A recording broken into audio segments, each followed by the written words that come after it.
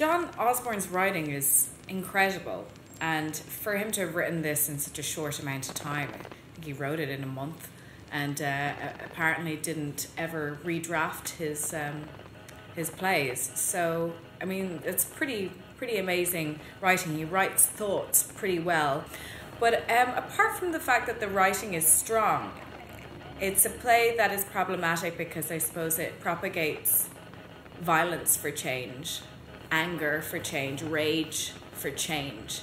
In a time where, I suppose especially for Cliff and Jimmy, at that time they were sort of didn't know what to do with themselves. Sort of the men before them had fought in the war and, had achieved great things for their country, and they sort of were at a loose end, but still that doesn't justify all this anger.